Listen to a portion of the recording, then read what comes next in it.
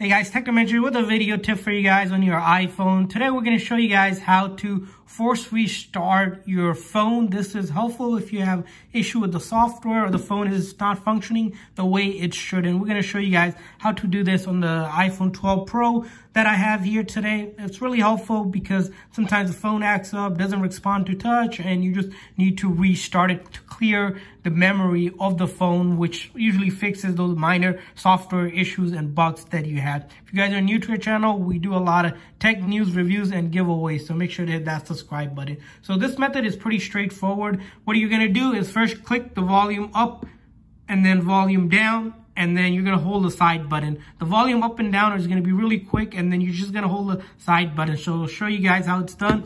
First, we're going to hit volume up and then volume down and then hold the side button. Keep on holding the side button until it just shows the Apple logo come up. Don't do anything when it says slide to power off, and just going to keep on holding it here.